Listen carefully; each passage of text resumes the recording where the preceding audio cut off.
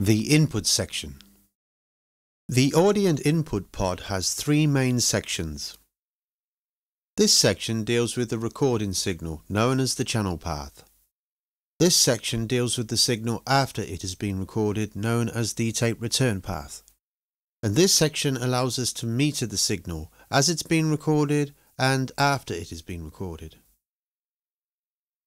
The 20 segment meter shows the tape input signal.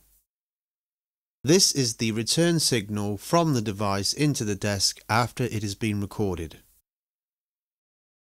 The 3 segment meter gives an indication of the mic line signal coming into the desk. Each Audient channel strip has a preamplifier which allows you to boost the mic or line signal coming into the desk.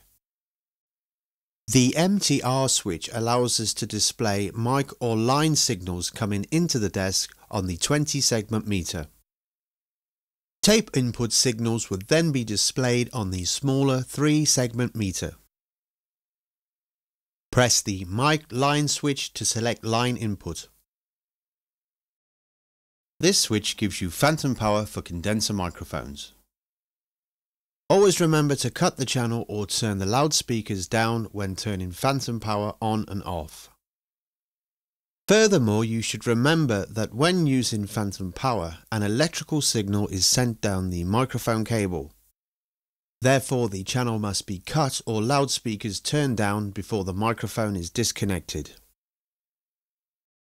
This is the polarity or phase reverse switch. Note that it is situated on the channel path. This means that it will reverse the phase on a signal being recorded and not a signal coming back from our recording device. The high-pass filter can be used to get rid of any unwanted low-frequency noise. Insert points are used to place dynamic processing, such as a compressor, into a channel path. This insert point places an insert into the recording path. This means the output from your processing device will be recorded and cannot be undone. Therefore, if you are unsure of your processor settings, then you should use the insert on the tape return path. Your settings can then be adjusted after the track has been recorded. The insert points are a convenient way to bypass a processor without having to reach down and find the bypass button on the unit itself. The tape input has a trim control of ± 15 dB. This allows you to trim levels which have been recorded too hot. You should always aim to get a good signal to noise ratio on your recording device. This way, the tape trim control can be left at 0 dB and will not be needed to boost signals. However, if signals have been recorded too hot, then the tape trim control can be used to reduce signals, giving you a better fader position.